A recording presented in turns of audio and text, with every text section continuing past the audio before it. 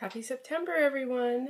I am back after a year of not making videos, and I am here to show you a project share that I'm doing for a challenge collaboration with Lefthanded Crafter.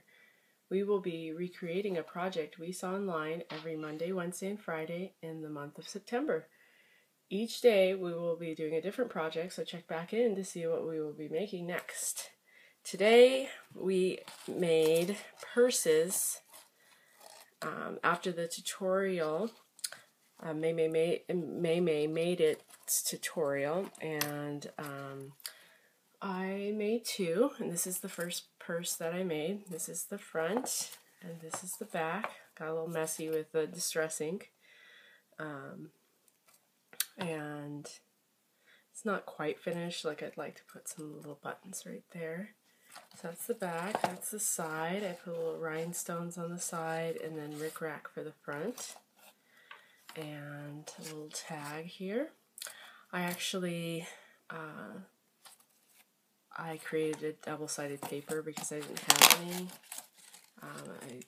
By gluing the purple and the candy corn paper together. And I didn't realize that the paper was actually like 11 inches and not 12, so the purse turned out a little bit different, but I was still able to make it work. And so it's a little bit shorter and fatter than the one done with the correct measurements from May's channel.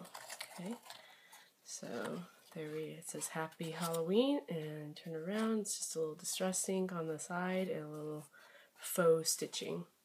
And this bat is from the Dollar Tree, and so are these pumpkins that I pulled off of the sticks and hot glued to make it look like they were fasteners for the straps.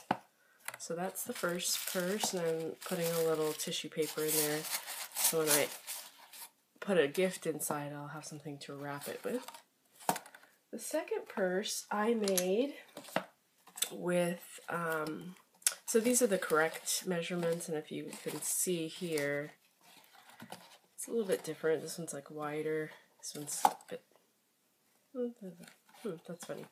So yeah, this purse was made with the correct measurements, and I also made it with white cardstock and took a napkin, also from the Dollar Tree. You're seeing a theme here. And decoupaged it with Mod Podge.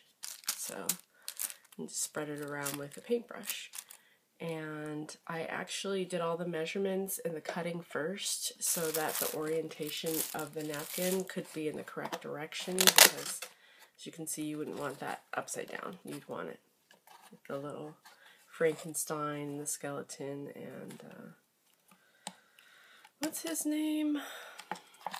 He's Frankenstein. This guy is Dracula, so you'd want them going the right way. And then in the inside, because the paper was white, I took my distress stain and distressed the inside with orange marmalade, I think it's called, and did a little dots, black dots with a Sharpie. And then this felt sticker is also from the Dollar Tree, and then these are buttons, or white pearls from the Dollar Tree that I took my marker and colored black so it would go.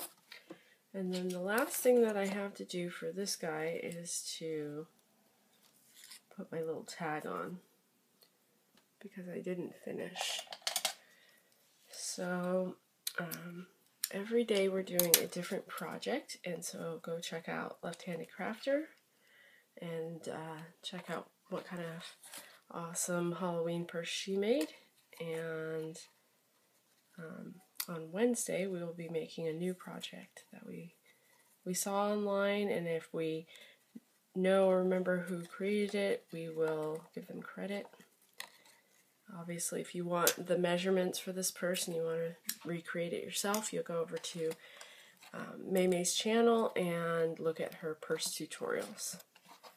And I put washi on the sides. It's not sticking that great. Man, I love washi. Sometimes you can put like a little double-sided tape first if you want it to stick better. The texture of this purse is a little funky because it's decoupage, but I thought it turned out pretty well. So I hope you like my purses and make some yourself. And go check out Lefthanded Crafter. Have a good day, you guys. Bye-bye.